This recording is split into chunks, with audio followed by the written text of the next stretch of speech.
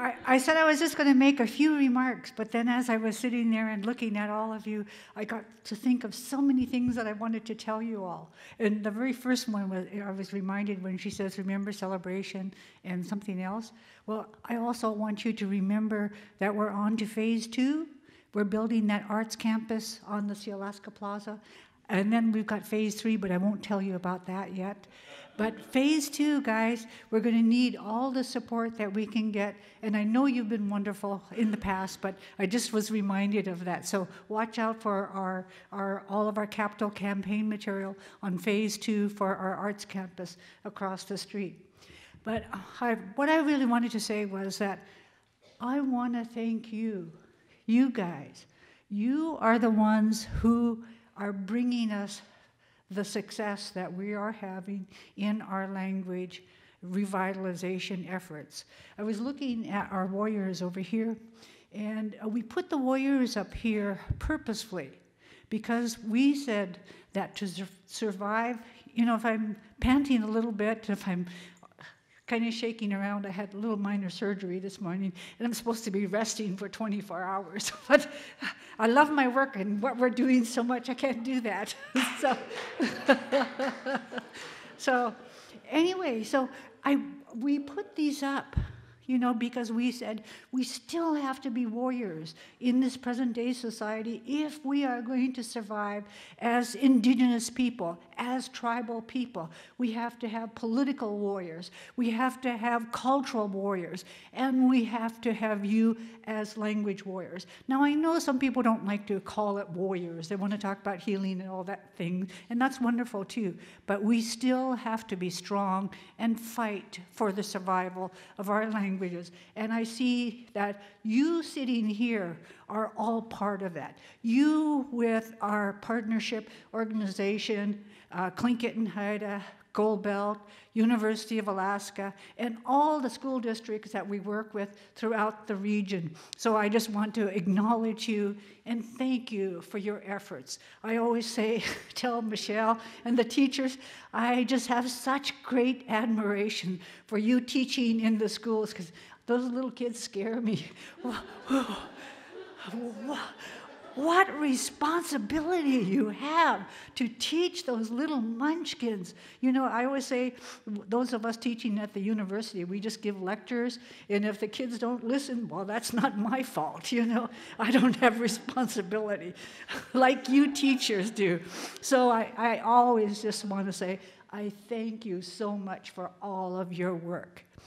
But I have always said that we owe our thanks to the Hawaiians. They were our first mentors. We first met 4 women up in Anchorage at the Keepers of the Treasure meeting, and they told us about what was going on in Hawaii.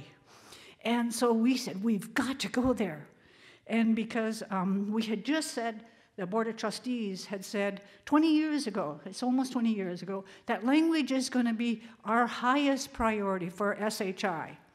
And so we said, we've got to go to Hawaii, and we've got to see what they do. And we went there, and we met with our friends who have become our lifelong friends, and they showed us what they were doing. They gave us the inspiration that we can do it like they have done and like they are doing. Our Board of Trustees went and visited, and I want to thank Gail too, because Gail was the one that, you know, showed us around, told us what we should be doing, and she brought us to the schools. And when our trustees saw those little munchkins speaking in Hawaiian, it was almost embarrassing because all 12 or 9 of them were standing in the front crying, you know. But they became convinced because of their doings, because of what the success that they had. And so you gave us that inspiration. You have been our inspiration. And I know they always thank the Maori for starting it off. But for us, you are our inspiration. And I want to thank you. And thank you again for coming to help us. Good night.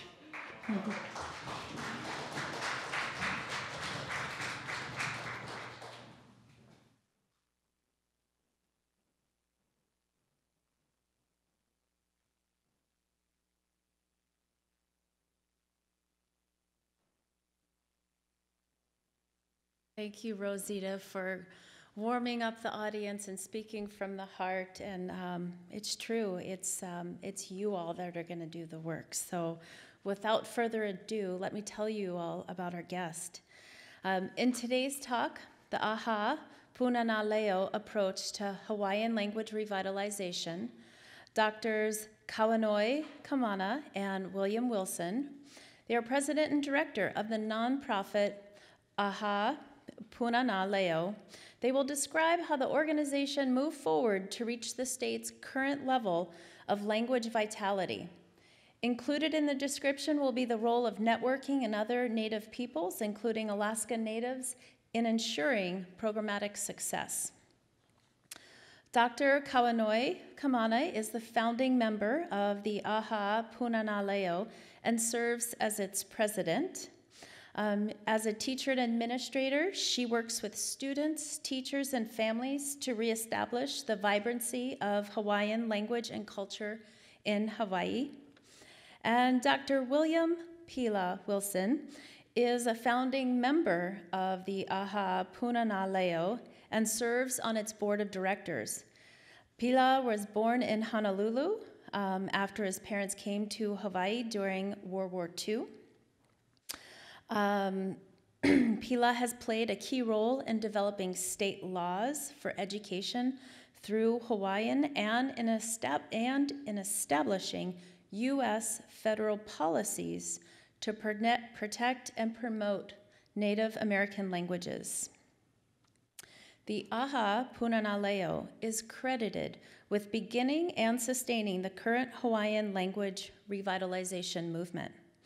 When the movement began, full proficiency in Hawaiian was restricted to those born before 1920 and to a small population of 200 on a remote island. There were fewer than 50 children under 18 able to speak the language fluently. Today, nearly 4,000 children are enrolled in schooling through the Hawaiian, and the language is most widely reported as the non-English home language. So without further ado, please welcome Kauanoe and Pilar. Come on up.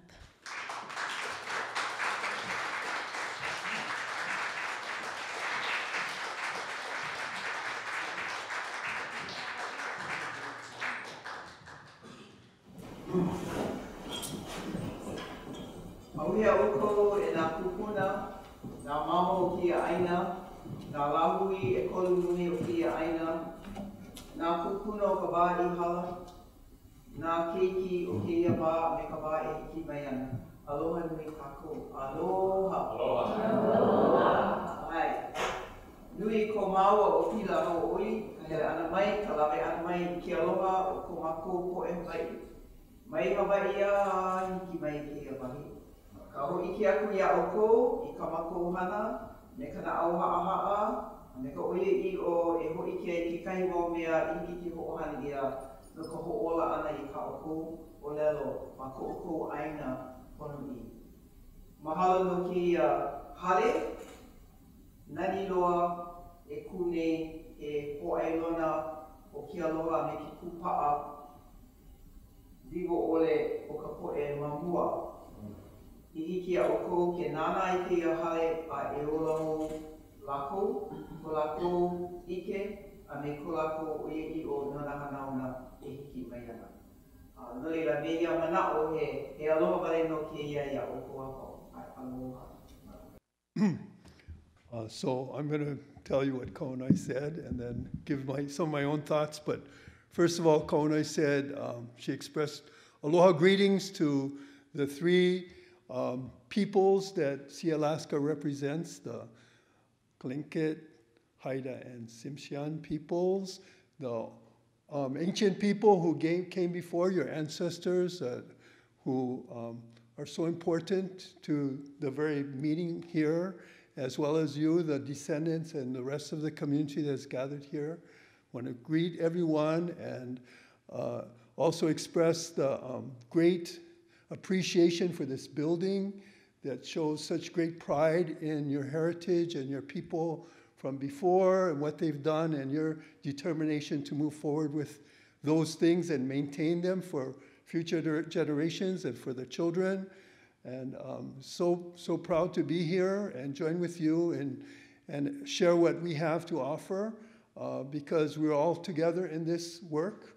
We all share so much, and I want to personally thank Rosita for what she said, and also remind her that when she came, that we also gained so much from Tlingit people.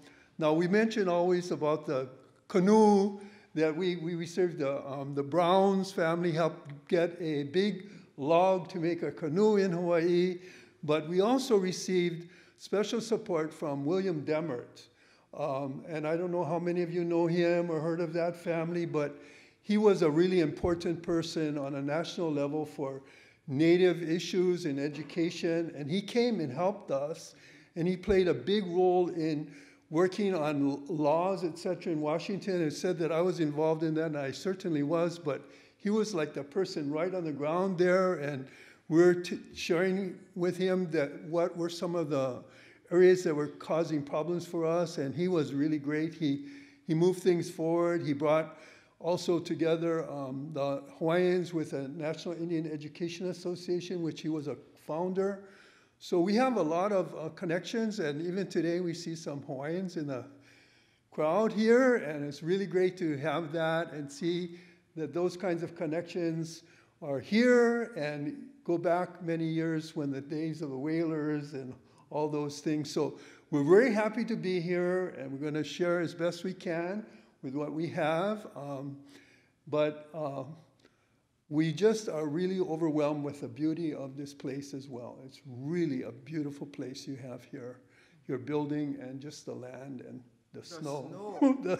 the winter wonderland. We really enjoyed it. Gosh. So we have snow. We have snow in Mauna Kea. We got a little bit, and we thought, wow, the snow in Mauna Kea. But boy, there's a lady up there named Poliahu who spreads her blanket. Boy, she really made it here. Boy, it's amazing. Oh, no, Leila.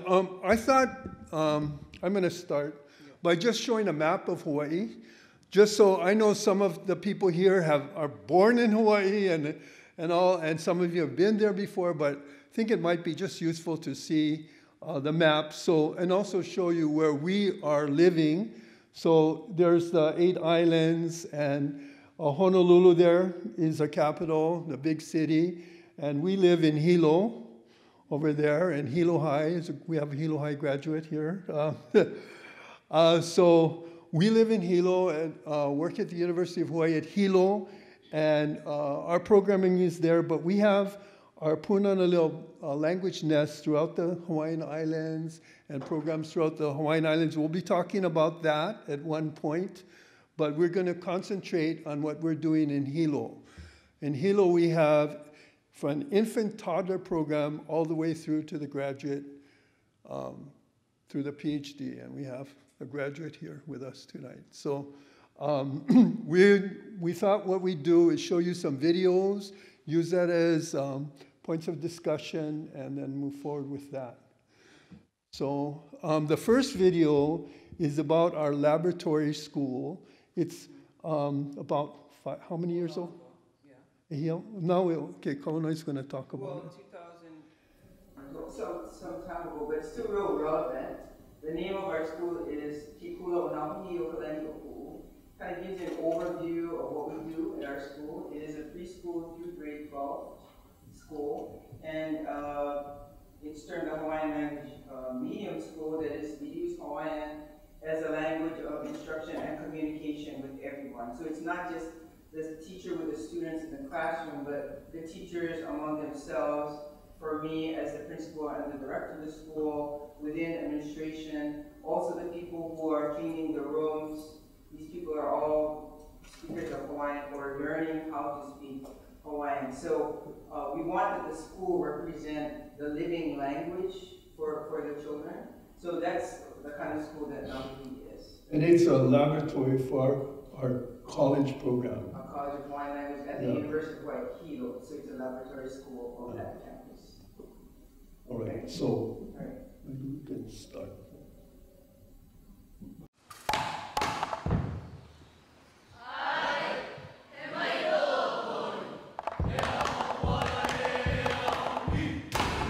Mai nei alaku e hele oko me ka ho'omana'o mau. He puko a ho'i oko e kani ai ka aina. O vai ka wai polole, e hia kia, haino ko. Ai, we kai ho'omau. Ka ikia viki ole matamake oia. Ono waka uala. O ka olelo ka mea e ho'opili ai ka po'e, ke kai me ke kahi. He lahui, a lokahi ma luna o ke kai ano no'o. O ka whaiole yung kui no e aha o makahiki. No leila, no kākou ka po'e Hawaii, aia ma loko ka kākou olelo, ia mau au ka ike he Hawaii. Aloha, uilani a ana kui no, no hopa mapuna o sina. No leila, he kokua ka ike ane ka olelo Hawaii, I ka ho'i ana I ke la huana ike ao. The basic reason that you need to put an extreme amount of effort into maintaining Hawaiian is that English is so super overpowering in our contemporary society in Hawaii. So in order to make Hawaiian strong, you have to put an extra effort into that.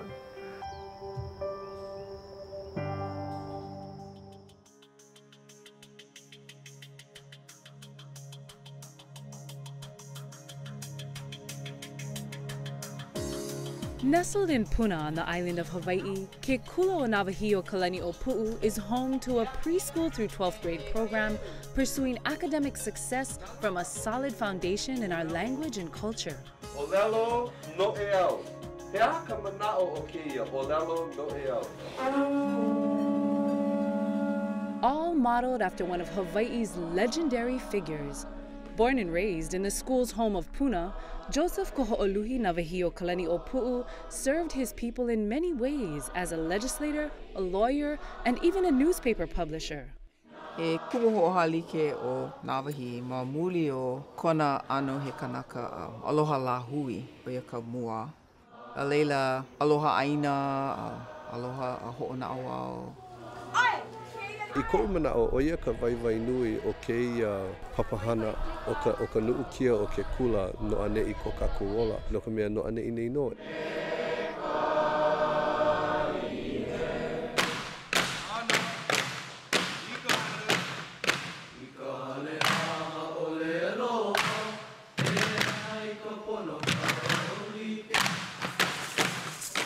The school is grounded in traditional Hawaiian ways of thinking, but its philosophy of education is anything but old. O ko apaha ke kino na hua. Ale kākou ho'i I ke la wā, e ho'ohana I ke la e lilo ke la o ia ko kākou ano. Navahio Kalani o Pu'u is building on the state's existing Hawaiian immersion program to create a 100% Hawaiian medium experience. Now, Hawaiian medium education goes beyond the classroom to include the entire school. And that means the librarian, the janitor, and the principal, everyone using Hawaiian as a language of the school. Ka huli, ho'opili mai.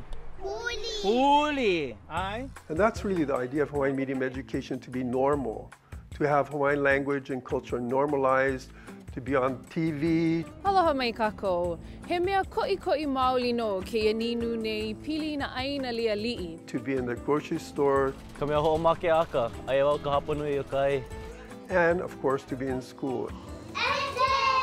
Ai, mai kai. This all allows for a high level of fluency that's beneficial on many levels. Well, first there's a cultural benefit of being able to live your life in Hawaiian language from a Hawaiian perspective, totally from a Hawaiian point of view.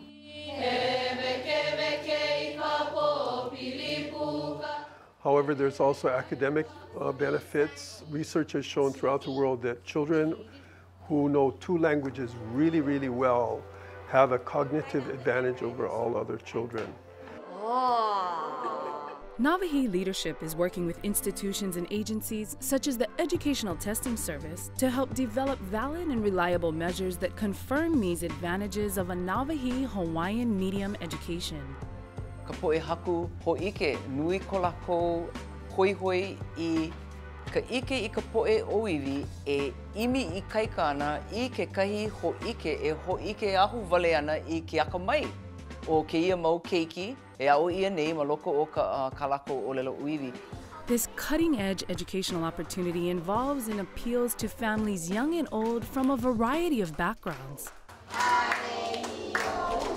We wanted our children to have the experience of being educated in Hawaiian language and Hawaiian culture. We felt that having that experience would allow them to develop the other skills and academic success that they needed to be successful in today's environment. Nui kahana, but it was worth it. And the thing is, my father's generation and my generation, you know, we lost the language. So that's why we needed to bring it back. And the reason why I wanted Kopa to go to Olelo Hawaii School was to bring back the language in our ohana. Ole keia no na ohana apau, aka no mako ka poe I koho I kia ano ho'ona'auao. He mea nui loa keia no ke ola o ka ike o ko kākou mau kupuna no kia hanauna hou. For many of our ohana, this experience begins with the Pūnana Leo preschool program. Ma ke ano he no'o kanaka o ka pepe Kamanawa ke la pai pepe o ia ka wā e ho'omaka ai. A me ka makaukau o ke kanaka I ka ho'okele ana I kāna hana. Kāna lavena, kāna mau olelo, ka hiki ke ike maikai, ka ho'oholo mana'o ana, ke kia ana maluno ka hana, aia I loko ka olelo, kia mau mea apau loa. Hai mai oe! The entire Navahi environment fosters this way of learning, from the educational approaches and strategies to the physical environment as well. In Hawaiian thinking, learning takes place everywhere. So the garden in that respect is one of our most precious classrooms here at Navahi. Math is very abstract in that you have to, take numbers and crunch them, and that's what people typically think about math. The mala allows us to apply it to real life situations. So one example would be just measuring the growth of the wala plant, which then allows us to plan better for a certain gathering. It's not just going through the motions, but actually applying that knowledge to your work, to your life. O ke kanaka na'auao, o ke kanaka ike, o ia ke kanaka I hiki ke kālailai I kekahi mea, kekahi anu ike, po'aia pili. A ua hiki pū I ke la kanaka ho'okahi, ke ho'ohana maoli I ke la ike ma kekahi ano. A ohe vai o ka ike vale o ke po'o, a hiki ke wala'au, a ka a'ale maupopo pehea e ho'ohana I ke la ike. No leila, o ka ike ku'una o ia ano no'o. A lo'a ko'u ike no kia no ka mea ho'ohana wau I ke ia ike. And it's that practical application of traditional ways of thinking about contemporary content that's key to this Navahi educational experience.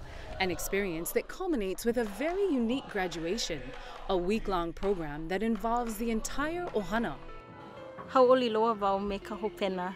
Ke ia pule he hoi loa ia'u, me ka keiki, ka ukaane ko ohana holo ko'a.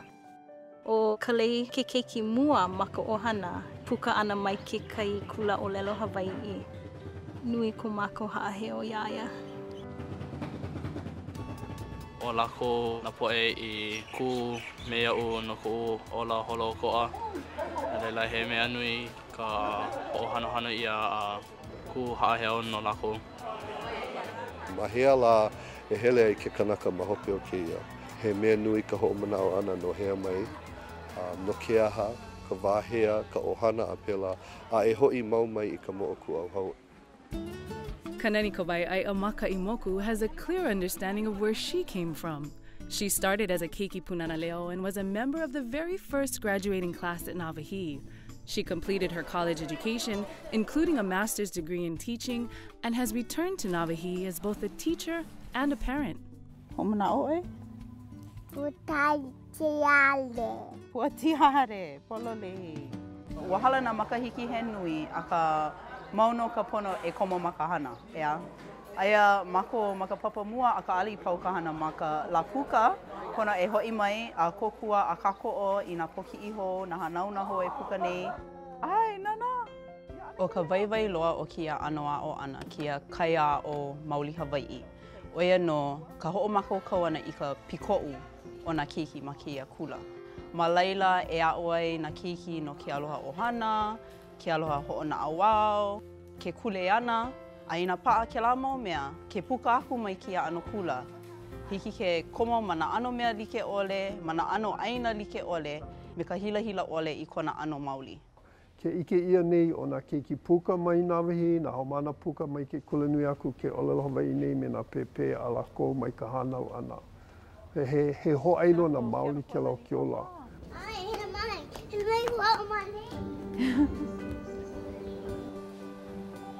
Ke kula o Navahi o Kalani o Pu'u, a unique and progressive educational experience producing academic results, but even more importantly, providing an opportunity for families to be a part of revitalizing and sustaining our language and culture. No leila, I nā ho'omaka e hoi ka ohana I ke la ano hana pū ana, alu like ana, hapai like ana I kekahi mea. E no ka leilai ana ke la kanaka, ke la ohana I kona I kaika. He aha ka'u e hana ai. He aha ka'u e lawe ai, e ha'awi ai no ka pono o ka'u keiki, ka'u mau keiki a me ke la. Ke ola kanaka ana, wa o kona wā hanau, a leila ka la e ha'alele ai, kona ka pau ana. No leila, nā hana ea pau I waina o ia mau la e lua, o ia nā la I pono e ho'ohana I ai ka olelo Hawaii. O ia ka pau hopu.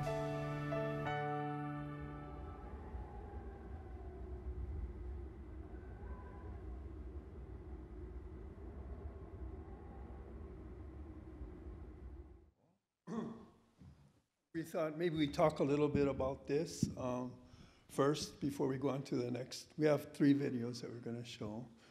So I think it's important to know, first of all, the school, Navahi School, it's in the Puna district, just outside of Hilo. And it's part of, it's a very complicated arrangement. It has the Pūnana Leo, which is nonprofit and owns the property. Then we have a charter school from kindergarten through grade 8. And then from grade 9 to 12, it's part of Hilo High School. It's an off-campus program of Hilo High School, which is 30 minutes away. So and it's by law a laboratory school for our Hawaiian language college. So you can see we had to go make some little laws and strange things. And things didn't start like that. We started with just a little preschool in Hilo with how many kids did we start with? 14. Hilo High School is part of our Department of Education. Right. So usually when people come, or when we show a video like this, people think, wow, I mean, how did you get the DOE to say yes? Or how did you get the charter school to support your cause? And well, they really didn't. And it was not their idea, no. And it still is not their idea. So we started with the Pūnana Leo, the language nest, and then those families became the power pushers of it growing 1 year at a time. So I think I mentioned to someone today that, you know, when you have a child, they're not going to wait for you. They're going to get older 1 year at a time. And you have to try and stay ahead of them. And it's real difficult for adults to stay ahead of children. It's exhausting, and you got to be smart, you know, to be able to develop your programs in a way that you can build an actual school. So our technique really was to put your head down and work. Don't let other people tell you you cannot do it right from the start. So there's certain principles, I think, about how we went about doing it. And we ended up like this because we kept to that way of thinking. And although, and changing laws and advocating strongly, like mentioned earlier today, that is what is going to keep you going. And keeping people close, like the families close together, those are the people who are dedicated and who will sacrifice for success. But I still want to say a little. So now, I think when we did this, there were maybe 200-something people, maybe a little bit more than 200 on the campus. And now we have 526, I think, from toddlers all the way to grade 12. So well, when we actually started for Navahi, we only had 36 students. Yeah, oh yeah. Only 36 in grades 6 through 8. Where we named the school Navahi, there were only 36. Today there are 500. That was in 1994. So it grew slowly but surely. That's how we grew it. Not fast. You know, sometimes people want to say, let's do an elementary program and then do it. No, because you can't keep it up. So when you start small, you can really put quality into your program and get your principles straight with the people in charge. That's what worked for us.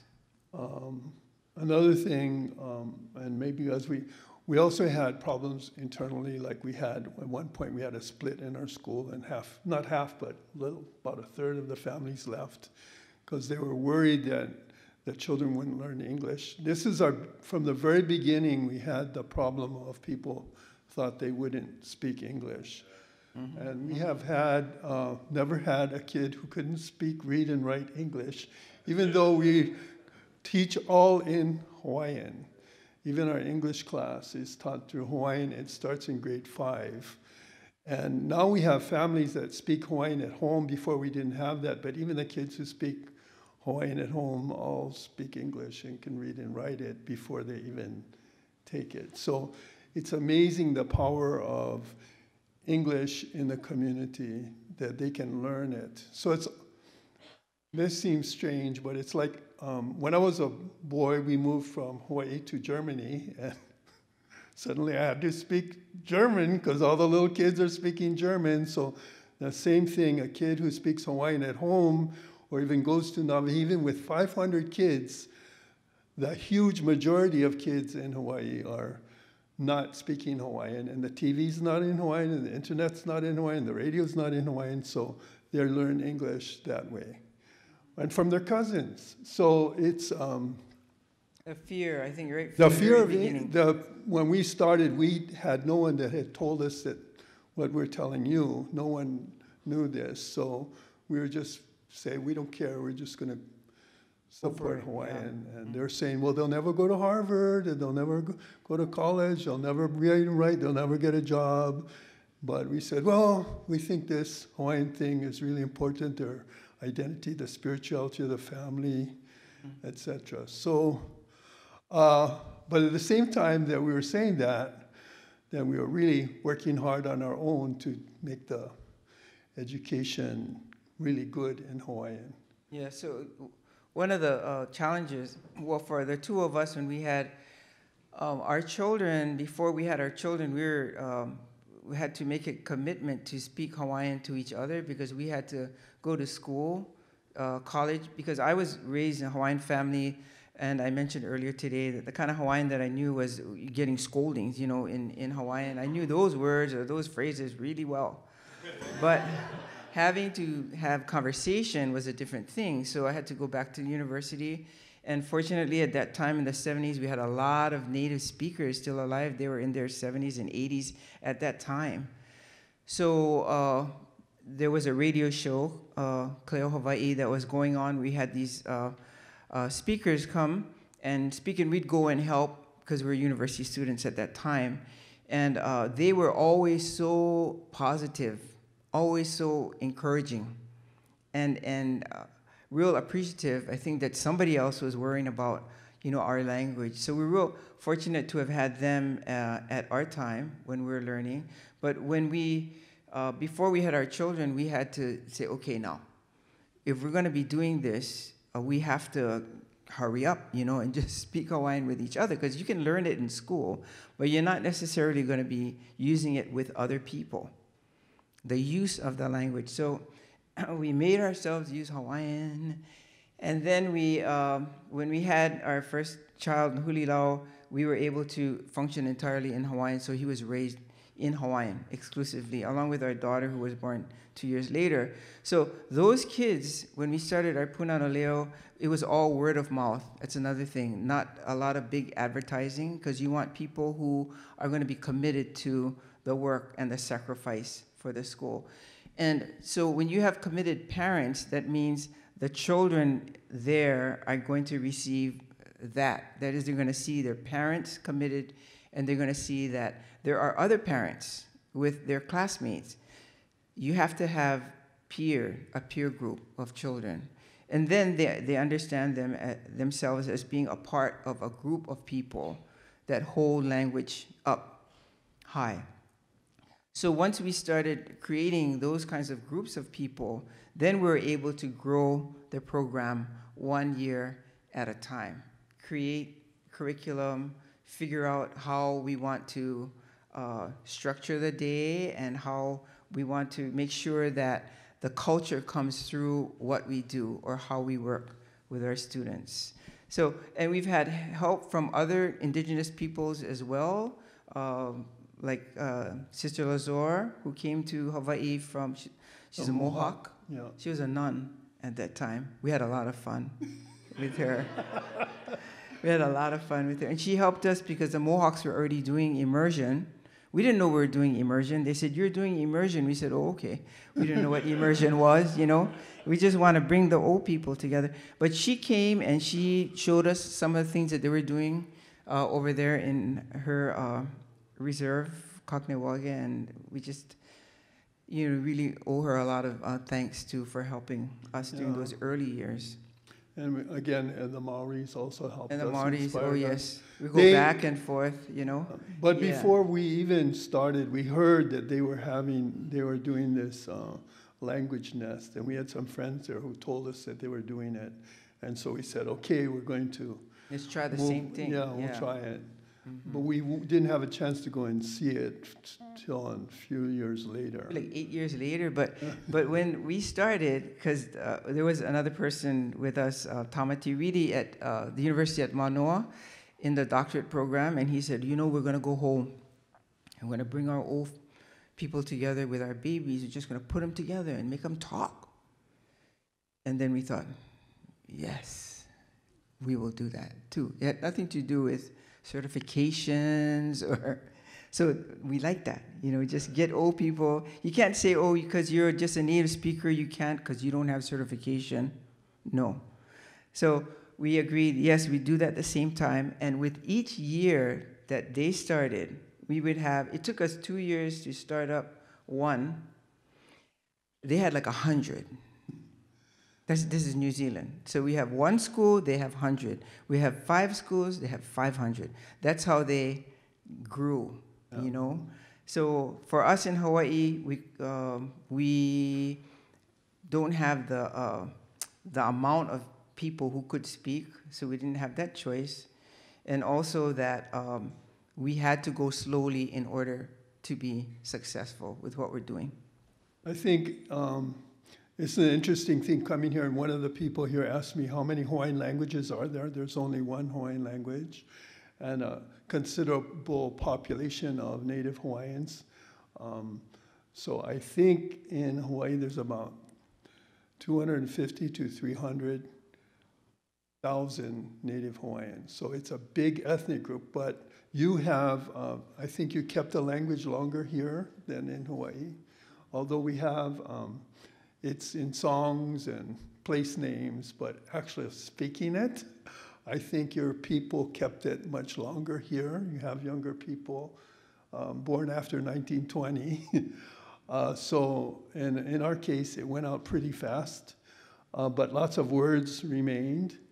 But where was I going with this? But New Zealand, they have even more. So I think the larger ethnic groups are able to move more quickly, and also people who have more native speakers. But it seems like everybody can move forward on this. But you have an advantage in Alaska, like you're kind of a big group and kind of a strong culture, and you can move quickly, maybe more than some of the smaller groups in Alaska. So I'm sure people in Alaska will be looking to you to see, leadership in that. So that's why we have a responsibility, is slightly larger effort to help other people and share.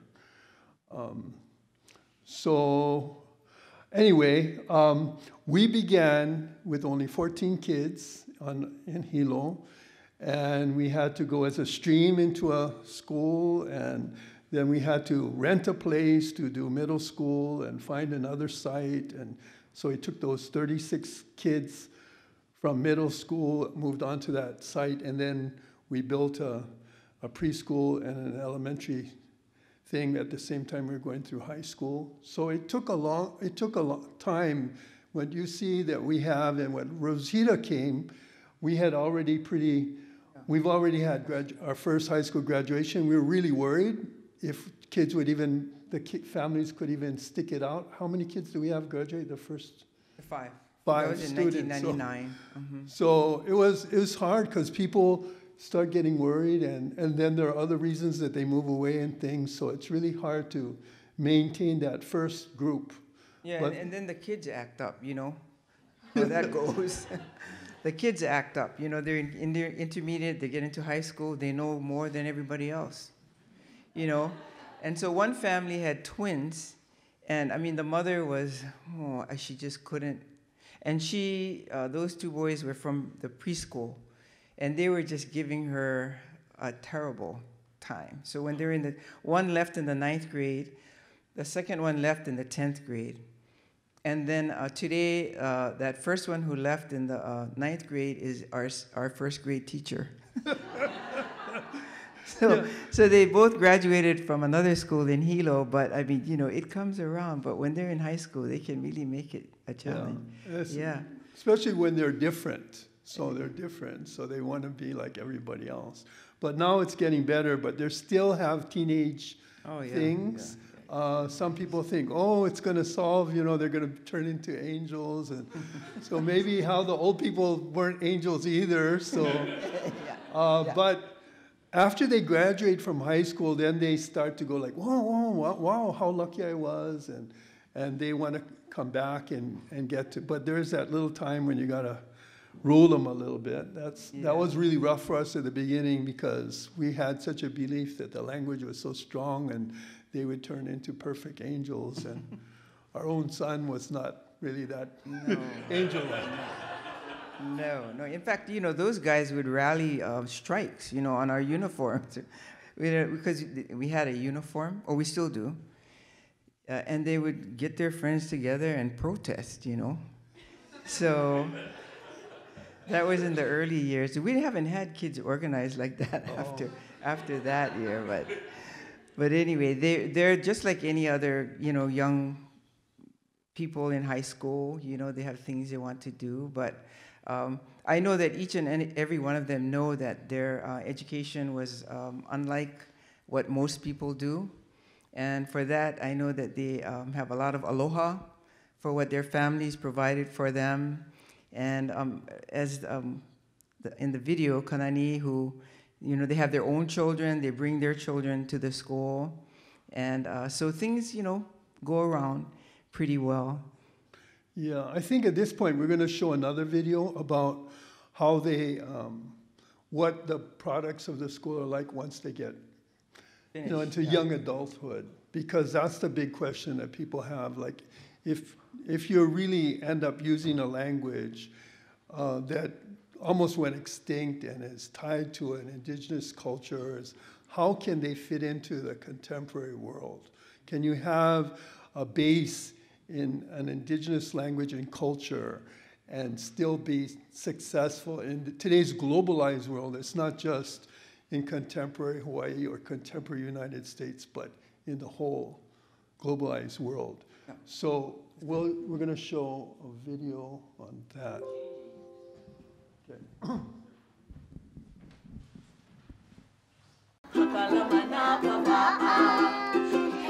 Before you even walk in the door, you can hear how special this place is.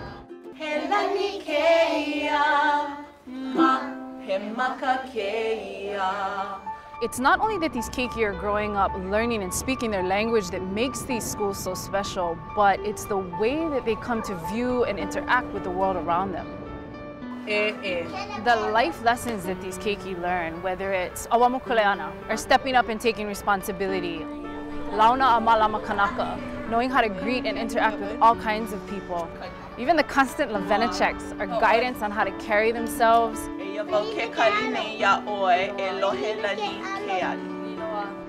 And I think being comfortable in the a'ume, or the struggle necessary to succeed, those kind of ha'awina are the ones that ground future leaders.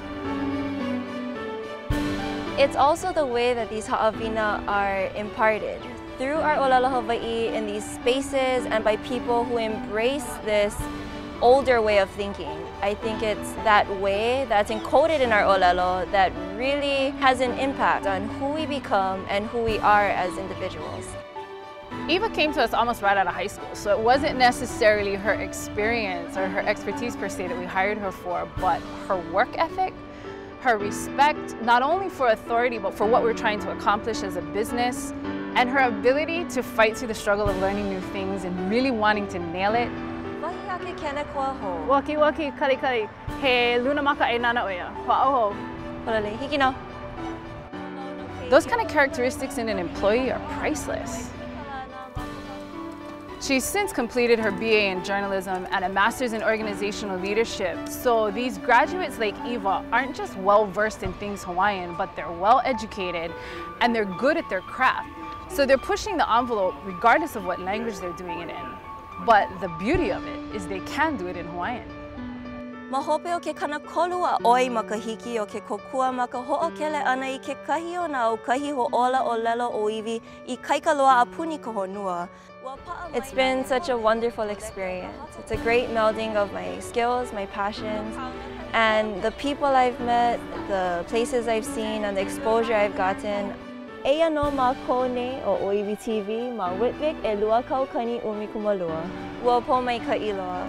A ike lea vau, ma muli ke la o ka uhana ia ma ka papahana, me ka paa o ka olelo Hawaii, oia ko ukahua.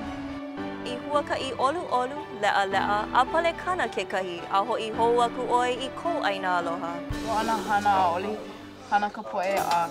A unique identity that I get from Hawaiian being my first language and the language that I was schooled in and raised in. It makes me feel very comfortable with who I am, and I could go anywhere. I could live anywhere in the world and feel comfortable with who I am and succeed in everything that I do.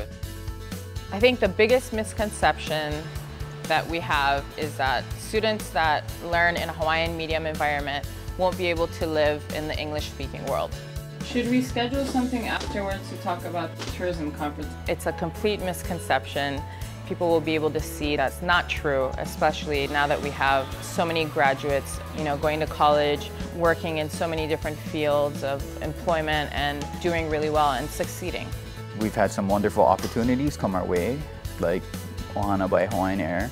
That's pretty much a feather in your cap to be able to, design a plane.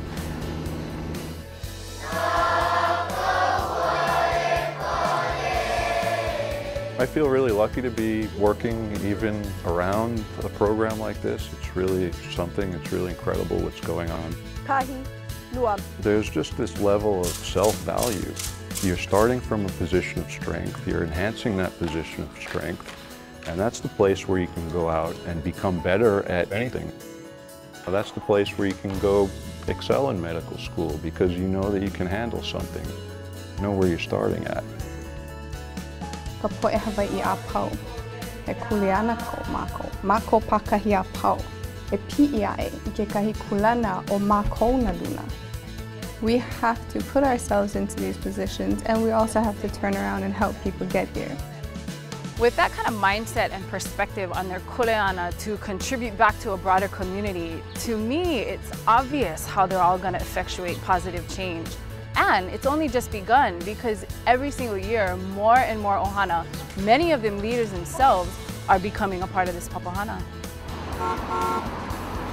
My younger brother was in the first class at Kulakaiapuni. He started as a second grader, and then my youngest brother started 2 years later. And so when we had our keiki, we always knew we were going to send him into some sort of immersion program. That I graduated from the William S. Richardson School of Law. I got a certificate in Native Hawaiian law.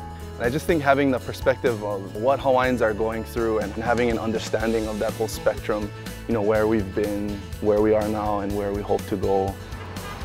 I think that's why it's important to have that grounding. The sooner you can get it, I think the easier it's going to be for them to understand the context behind things as we go on. O ko mākou kuleana, o ia ko hapai a ho'oi kaika I kia pai ana no ko kia mua aku. I oilo aku ko la kou holo mua.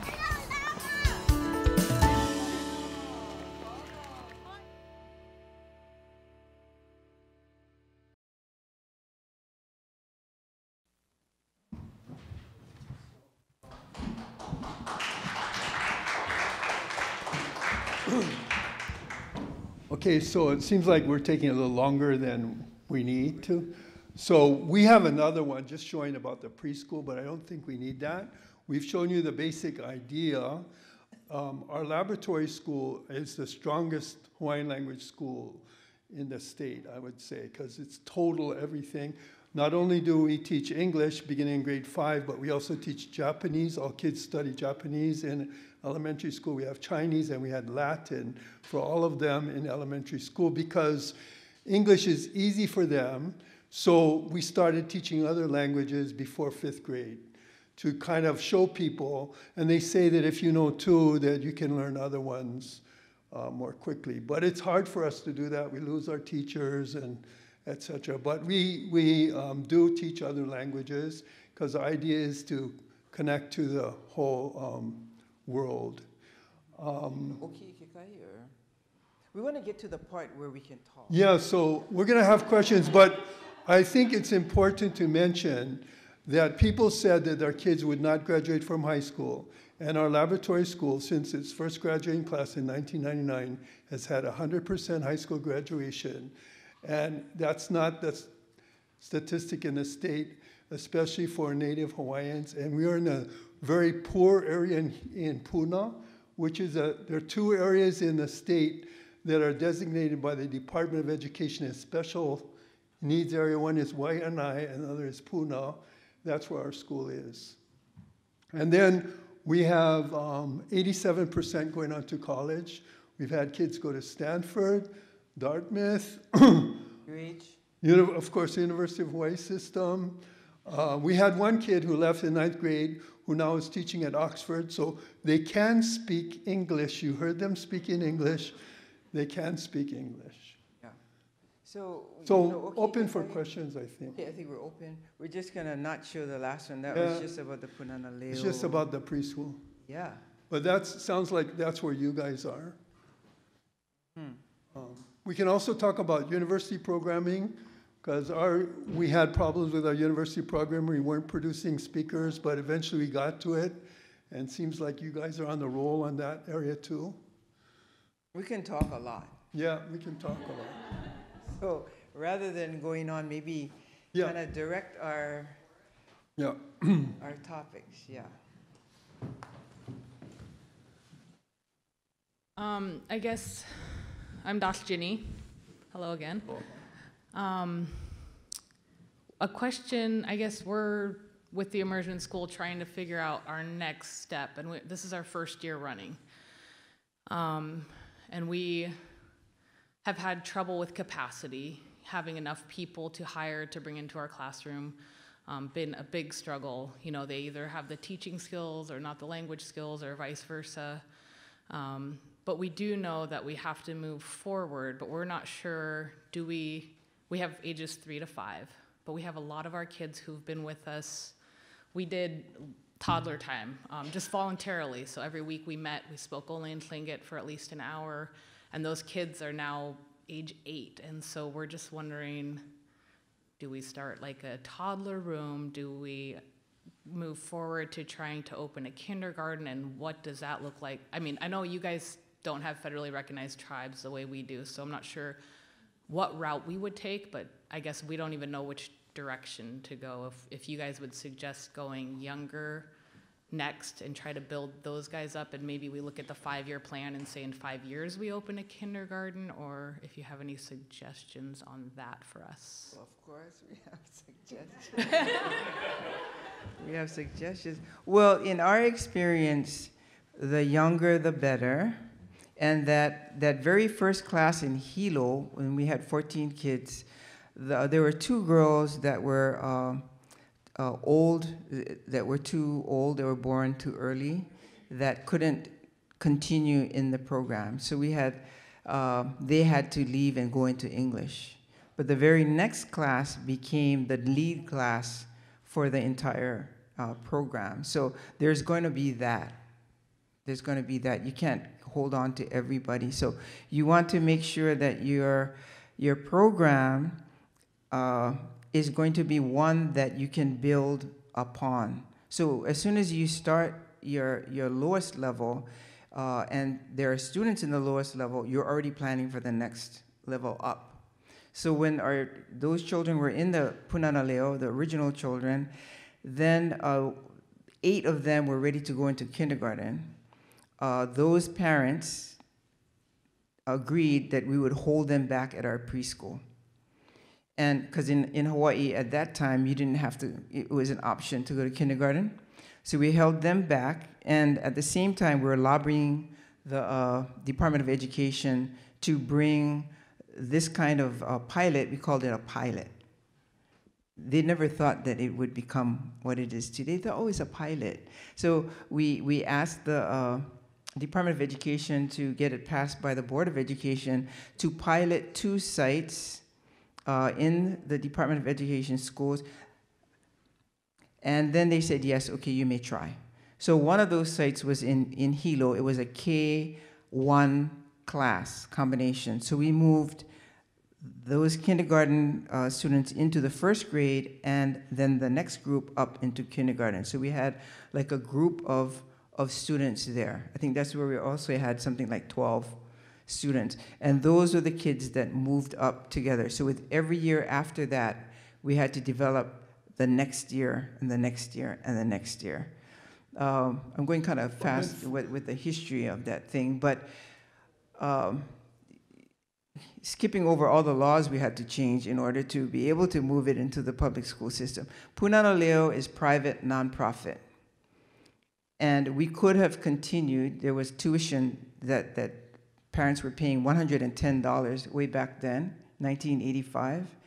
And they do service, in-kind service, cleaning, bringing snacks. And then they have to go to a language class once a week on Thursday evenings. So they have to make that full commitment. So we made $110 in order to be affordable. The teachers were paid minimally, and the kupuna, our native speakers, they would come when they could come. So that's how we started the Pūnana Leo. Once they got into, we got the okay to move into the public school system, we made the decision we're not going to stay private because we don't think we should be paying for education through our language. It should be free, like English is free. So we had to lobby. That was a whole bunch of laws. Plus, you know, you can imagine, okay, what that was like. Our families just didn't have the money to run a private school, and none of the private schools were willing to chance it on what we were doing. No. So once we got the okay to pilot, then we'd say to them, okay, they say, well, we don't have teachers, the whole capacity. We don't have teachers. We say, we will find a teacher. But we don't have curriculum in Hawaiian. We say, we'll make the curriculum. And they say, oh, okay, you can do all the work. Now, this is another part. Don't grumble. You do the work. because they don't care if it doesn't work. They don't care. They can say, well, we made, we tried, but we don't have the teacher. We don't have the materials. And they'll just shut it down. You have to make the sacrifice, make the materials, train people, send in a person. In fact, those first people, we called back Puanani Wilhelm from Oregon. She was working at the Ben Franklin Bank. And we said, you have your certification? She said, yes. Come home and be our first K1 classroom teacher. And she had high school certification, not elementary. Not elementary. But the state let us have her. And then the parents came and helped in the classroom. We went there and we went, volunteered.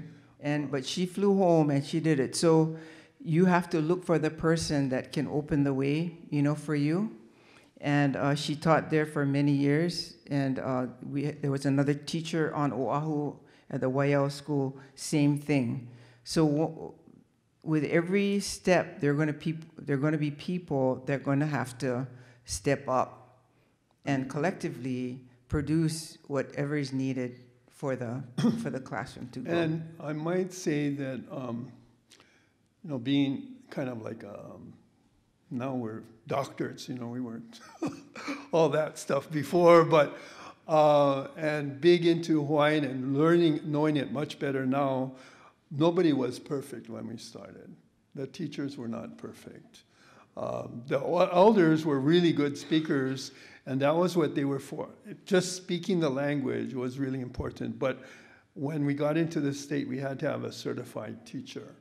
So we got people that are willing to be the certified teacher and speak only Hawaiian as best, and they never went into English. And then we helped them, and everybody worked together to bring it up. And over time, everyone gets better and better. So we couldn't wait for perfection. We're still not so important. So important. The dynamics, the community dynamics, can really make it more of a challenge when you kind of find or think that somebody's better than somebody, or you're not good enough, or then it becomes more difficult. So if you have a sense of, I think this will do for now, and we'll support whoever is willing to move in there and take on the responsibility. Support them, help them, and groom others to come into the work as well. So that all has to happen at the same time. It isn't kind of linear steps. It's a lot of things going on, but with a strategy that you have in mind. So I want to also mention something. I heard that should you go down, for us, we didn't go down for a really long time to lower ages, because in our state you have to have more people. The younger the children are, the more people you have to have. And so we only have so many people, and then plus to pay and all the rules. So we stayed with 3 and 4-year-olds for our language nest for a very long time. And it was only when we started having babies with the teachers we had that. And then we had one site where they did what you said. People came together every so often and started with their babies before they got a language nest going. We had that. We have an infant toddler program at just 2 sites. Yeah. It's so expensive, real expensive, yeah. So our money is difficult for us. Yeah, okay. Yeah.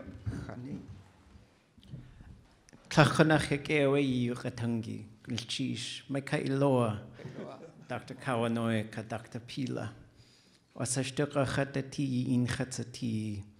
I'm very thankful for everything that you guys brought. I have a question. And so some of the things that I hear as a teacher and advocate that I think about all the time is we have a lot of people who say, I'd love to learn Tlingit, but, and then they never show up.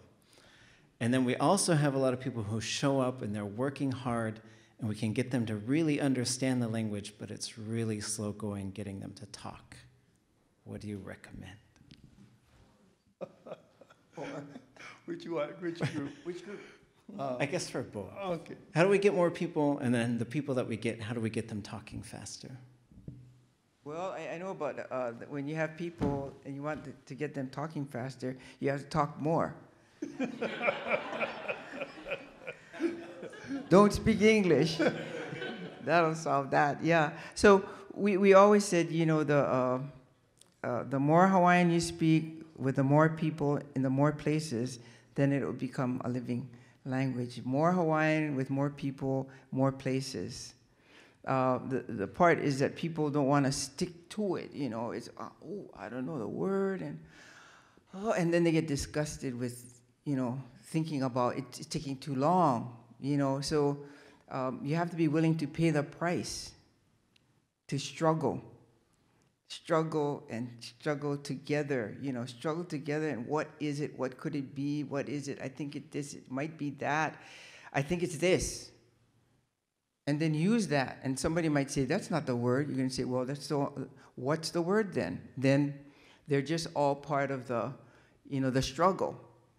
And if people are not used to struggling, then it's hard. You know, when people want to have things easy, especially nowadays, now, you want it now. You're not going to get it.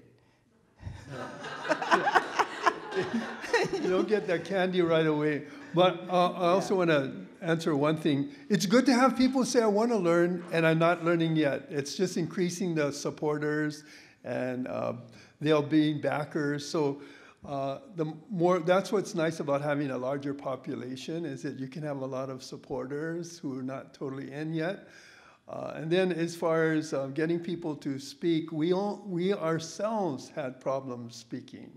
Even as teachers, speaking to each other, the psychology of it. So we had like language police. We'd go on camping trips and have the language police and make sure that you only speak Hawaiian and force yourself and keep on trying. And then eventually you get into the mood of never speaking English to each other. But it takes time and struggle. Yeah, it is struggle. And so be patient with them, but don't let them off the hook. Yeah, be encouraging. Yeah, encouraging, but strict. Lisa Worrell, and Funyate is my Tlingit name. I'm going to Chish for all the inspiration, for the stories. I am encouraged. I go through waves. Both feeling overwhelmed like our teachers, but also very encouraged by what I'm seeing. And I'm lucky right now. You know, I had, as a parent, got to be in the classrooms and then got to go to policy level, and I get to work at the state and then the regional level. So I'm working more on the policy and the support. And I have so many questions, but we have just this night, and I'm thinking which. But I know when we talk about the capacity building, you know, of needing to start somewhere, I think of our language teacher when we were down in Heidelberg, and they began last year as well with the Hakil immersion. And he said, I hope he doesn't mind, but Ben Young, I liked his image, his description of we're building the plane as we go, right? And I think many of us feel that. And so trying to develop those resources.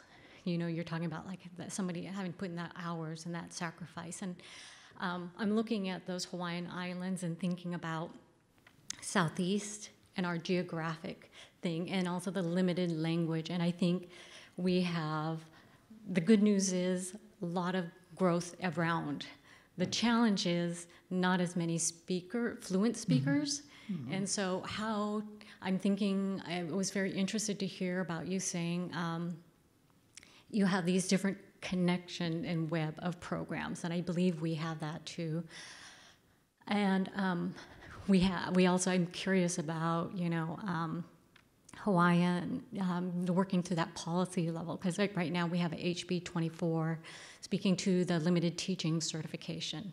So a lot of our language teachers are trying to be in the schools, but we're trying to figure out who can be in the schools. My question though for you, I'm thinking more practical. How to pull in those families, and then also how to support our teacher and our speakers, like on a social level, to kind of normalize that and get it, people hearing it and speaking it.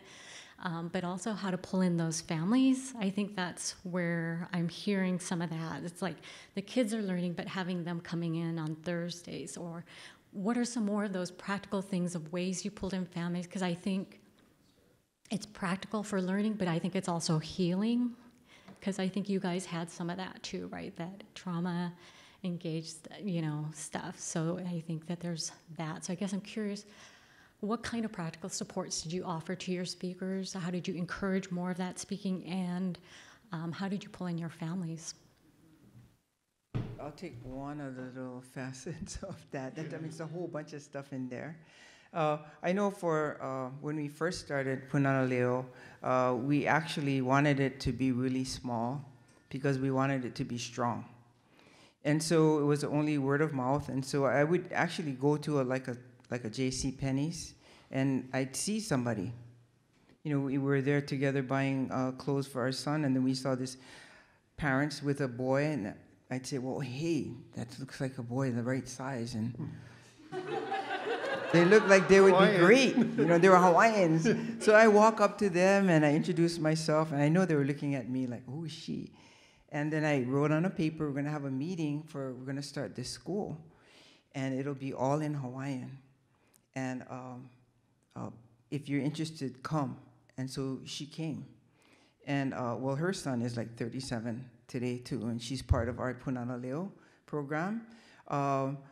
There's kind of like a thin line between the world of certification and the world of we know what we're doing. So we kind of dance along the edge of those two things. And you have to make sure that your best people are the ones that are doing what you want them to do, whether they have certification or not. So the government, like for us, we work directly with the state government. So we have had to go and change laws and policies within our state government to allow us to hire people who are not certified, but with the idea that, yes, we want our teachers to become certified, but they're not certified now. So if Hawaiian language is an official language of our state, then you need to be supporting Hawaiian language and its growth within our school system. And they have to say, well, that's an interesting thought. How can we do that? So this is where Pila jumps in, because he's the policy and laws kind of person. And so what would you say, Pila? Well, I'm a big advocate for changing laws, and I know you guys are doing that already, so you just mentioned something going on. But I think it's important to realize what you really were, to use everybody for their strengths. So first of all, I'd say when you say speakers, I'm assuming that means people who are native speakers or people who are really good second language speakers. So those kinds of people should be teaching, especially native speakers, should be teaching through the language rather than teaching the language. So that's what we did. That was a big change we made in our university program, where before people would hire elders to teach the language from the bottom up, and they could speak like nobody's business, but they couldn't like teach little bits and little bits. It was too rudimentary in a sense for them, so we had them teaching crafts through Hawaiian, teaching anything, and especially the language nest. So that's the first thing, and then the second language speakers can teach the language as a class. And so we have language classes in English schools, and oftentimes the people who go to those end up being the teachers because they have the desire to really learn and they're starting to go into it. So it's not just the immersion students, but it's a bigger picture. And the second language speakers, even if they only know a little bit, they can really start moving high school students or elementary school students, and the speakers should be in a place where they're using it all the time with people. So I think that was one of the big, at least for us, that was a really big change that helped us. And then the other thing was that once we started teaching, we also, Hawaiian was taught in the university from about the 1920s. It's amazing that the territory said, we'll have it. And there was this big push, but then they really They had Hawaiians were big in churches, and the ministers would be Hawaiian speakers, and the only thing the kids could do is say the Lord's Prayer maybe at the end of the course. They couldn't really talk. But the ministers just didn't know how to go from English to Hawaiian. So that was in the 1920s, and it wasn't until like the 70s that we started to be able to produce second language speakers.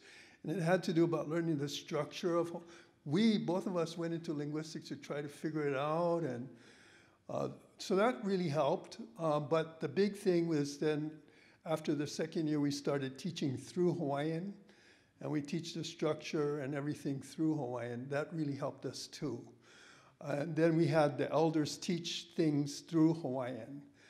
So I want to say that part of the policy is figuring out where people's strengths are, or like that mother that Kauanoe mentioned, she got good at figuring out how to take care of our sites. And she was hired, and she learned to speak Hawaiian. It was very hard for her, but we just started using Hawaiian in the business site more and more, and then she started picking it up and can express herself in Hawaiian. So it's all a matter of trying to figure out where's the best. Giving people confidence and using the language. Yeah. Not being critical, because no one's going to be perfect.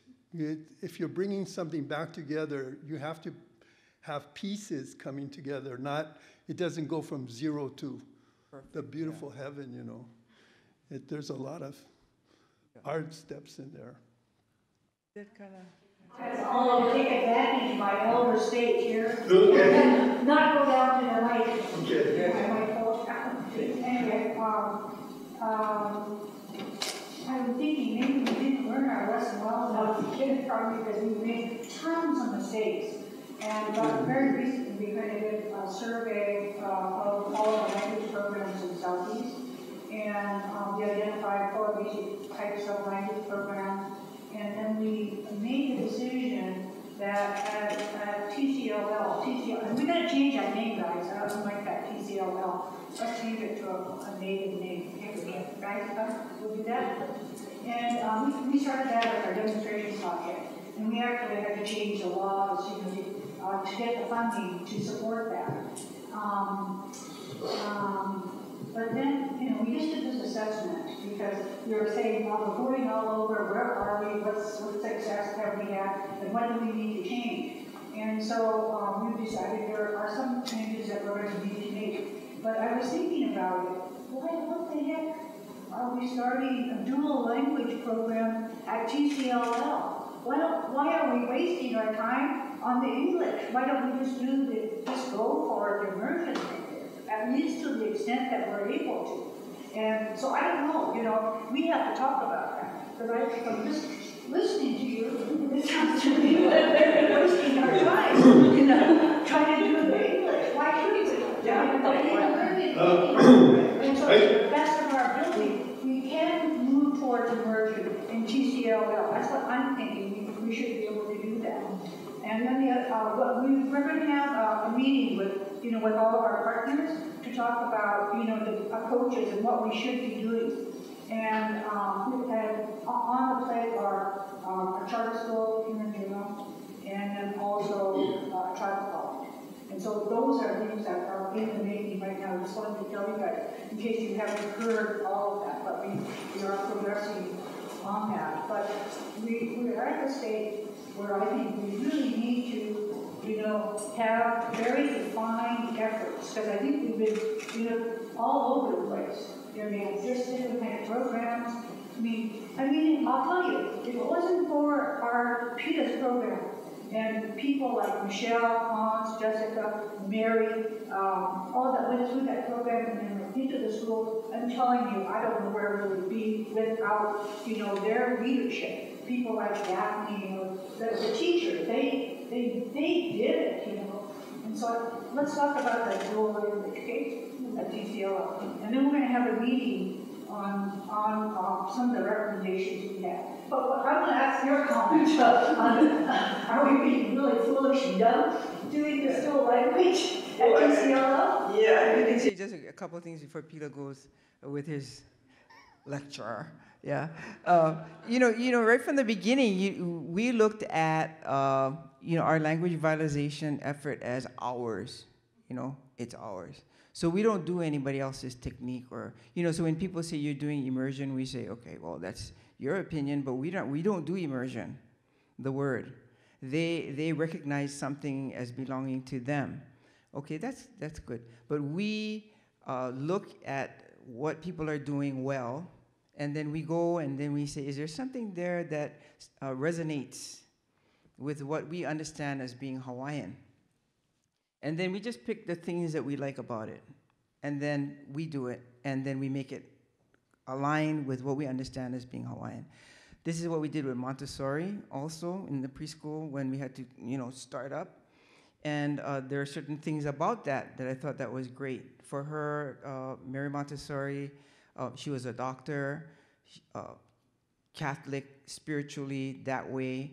She had a sense of the spirit of the child. Now, that didn't have what kind of child, or it wasn't anything connected to a particular ethnic group or anything. There's the spirit of the child. Oh, I like the spirit of the child. I like that. I think that all children have that spirit. Then also that all of her materials she created were didactic. That is, you don't even need a teacher. I'm thinking, that sounds good too. That would be something that would help us because we don't have too many teachers, right? So how can we use that way? What kind of materials can we use to make it our way? And then the rest of it we don't have to use. So that's how we look at almost a lot of things that are happening. Why is that so great? And when we look at it, maybe we'll think, well, I don't know, we're not going to use anything. I don't know what's so good about that. There's dual language, these kinds of things that are going on right now. And in fact, Peter, he's going to speak to that because he went. We're open to looking at things, but if you know that what you're doing is what you're doing, you're not going to ever turn into that program. That is, we're not a Montessori school. We'll never be that, So use what you want. If it doesn't match, then you don't use it.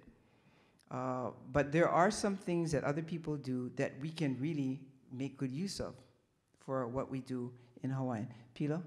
The same thing about what we do. Take the good and jetson the rest. But I want to mention about, because the dual language has to do with English. So you saw one of the people named Wilson, that's our daughter, only spoke Hawaiian at home, only spoke Hawaiian at school all the way to 12th grade, and then she went off to college at Loyola Marymount in Los Angeles, and she could speak English. You could hear her speaking English, but if you heard her speaking English when she was a little girl, and I remember going to the Hilo airport, and she had a balloon, and I guess she was like 4 or 5 years old, must have been real small, because the balloon got away, and she turned to this lady and tried to speak English, said, jump, jump, the balloons, they jump, they jump. So the word for fly and jump is the same in Hawaiian. And so she was talking like that, and now you listen to her on the, she speaks, to me, she doesn't sound like she comes from Hilo. Tease her, Yeah, so in Hilo we have Pidgin English and we have Standard English, but they can all speak Pidgin and Standard English and plus Hawaiian. So it's something about the community, and I think because they go to school in Hawaiian, they feel like they have to teach themselves English. So they more want to speak English than maybe the normal kid in Hilo. So I don't think you need to worry about the dual language. It's also developed primarily to address immigrant students. They put half Spanish from Mexico and half kids. So you're not immigrants, you're from here, And I would say, I'm sure you'll be able to speak. I have never met a Tlingit yet who couldn't speak English. There must be some maybe in the 1800s or something, but not today. Well, that's just our opinion. That's my opinion. I'm just throwing it out there for you. It's our opinion, yeah.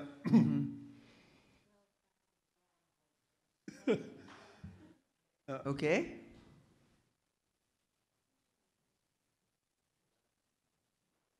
Plus, you have so many sounds in your language.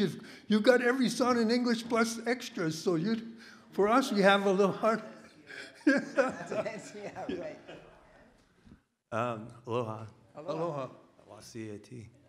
A few years back, I was living down there in Hawaiian Islands. I was kind of on my walkabout, and coming back home, I returned to the preparation of celebration. We use a lot of our song and dance in the revitalization of our language. I felt growing up in the community of Yakutat, and in the threshold of what Juneau offers to the communities and neighboring villages. Definitely has a lot of supports within the Klinkahani, Simpshan, and Haida. But the TCLL program was a major influence. I felt then I didn't quite recognize the impact because it's freshly being implemented. And then in the year of working with Gold Belt Heritage, which I'm currently with, which is our nonprofit, we had a time for healing. And so within the 3 years that I've been with, we had 2 totem poles raised over on South Douglas, a major statement for us as Tlingit people, maybe the state of Alaska, continental North America. Well, within that 3 years from being preparation for celebration, working with the youth of TCLL, to where I'm working with the same kids that are in 3rd grade, they're now stepping into a middle school. They are now advanced far further than I was, growing up in the village. And so all my prepping for being an on-site Type M certified instructor, apprentice in arts and language, I didn't know what to expect because they were already ahead of us in what our semester quarterly, prep was. And so all of a sudden, where our whole teacher planning, we had to put that, whole prep aside and acknowledge that they're ahead of us. And we didn't want to let them know because of that shock factor of the real, but to not be timid to what we want to expose to them, which is confidence, but to assure them that you are much further ahead of me back when I was in 6th grade or in 3rd grade. Without the protection of my grandparents, which, are no longer with for many of us, that they have something that's being accepted into the schools more openly than what it was, say, I'd have to go home after school, go be welcomed by my grandparents to figure out what I just was away from, all the hours of, to go home and get comforted with Waseti, how are you? And then they give them response. But then I'm hearing and seeing this in the schools with full confidence that they want more of a response from us as instructors. And I don't want to let back saying that, wait, well, you're going to have to tell me your understandings to furthering this in conversation without making them feel like they're upping me as an instructor or, as a student or someone learning, but to give them that,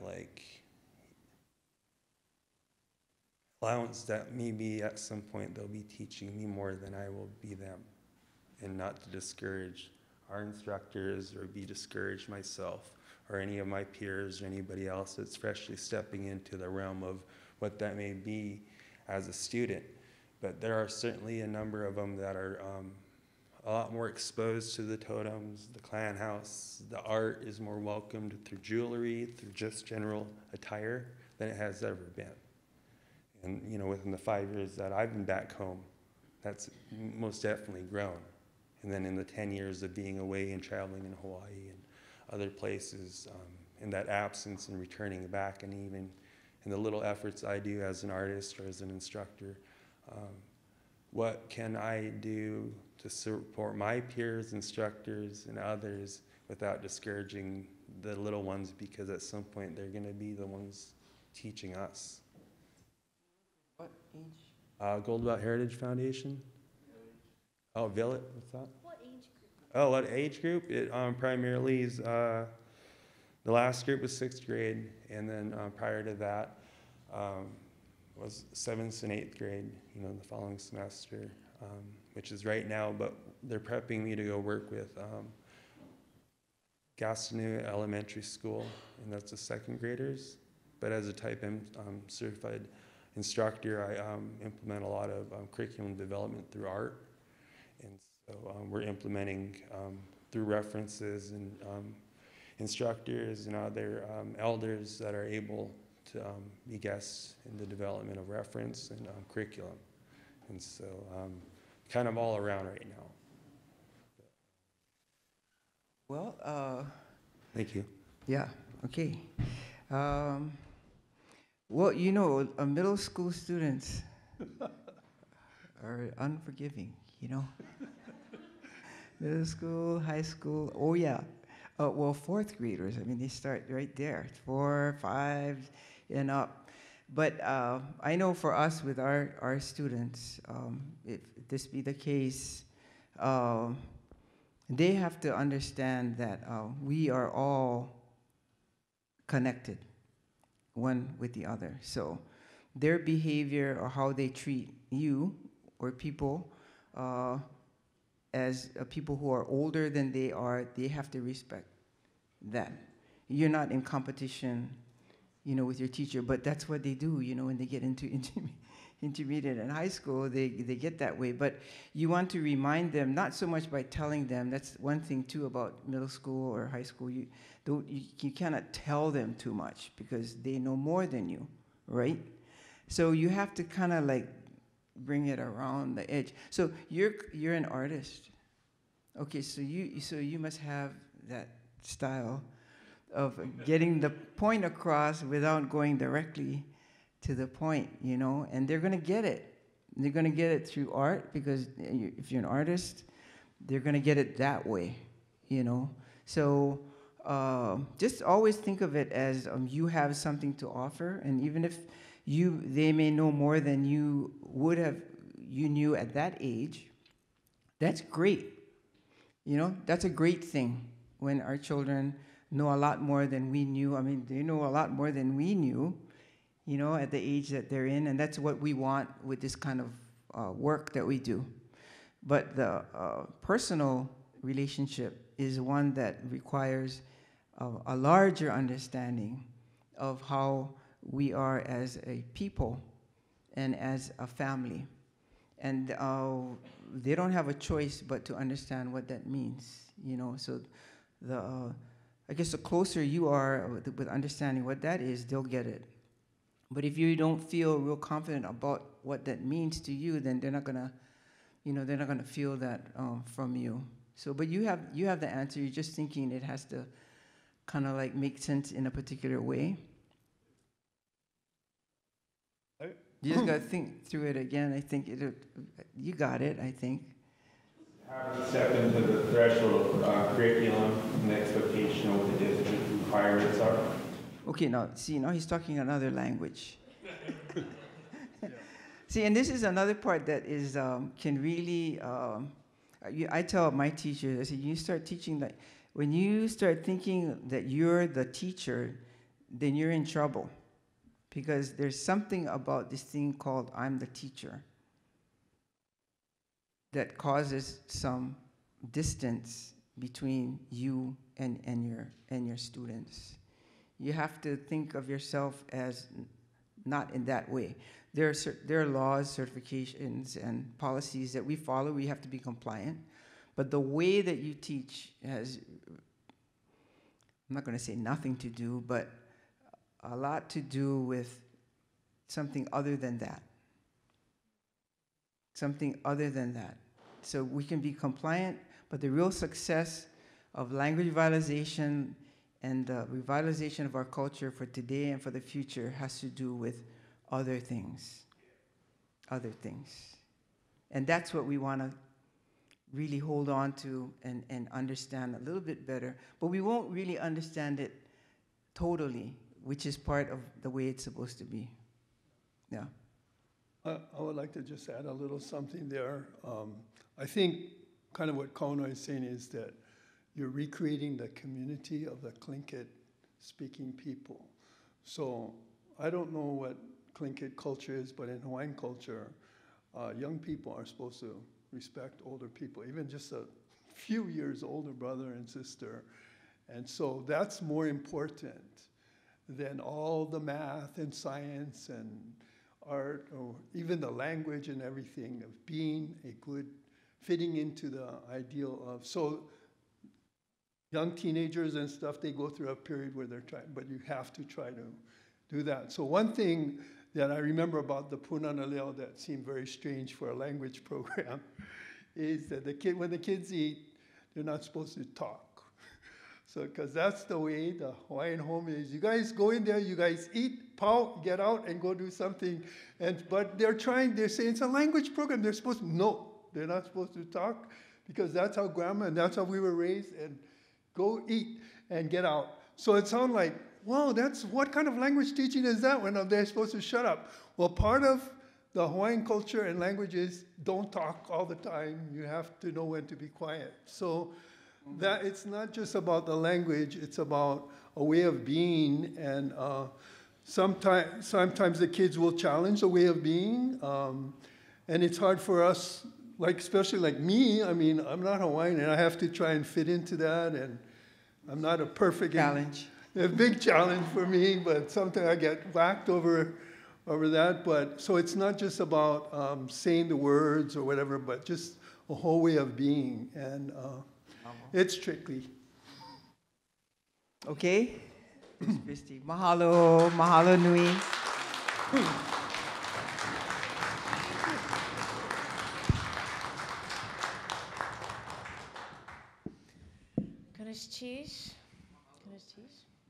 Kauanoe and Pila, we sincerely appreciate you coming out. Well, thank you.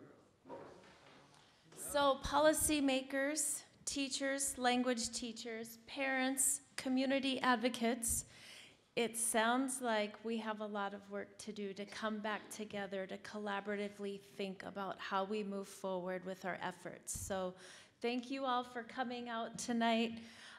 Again, we have one more presentation, February 12th, and please drive safely on your way home.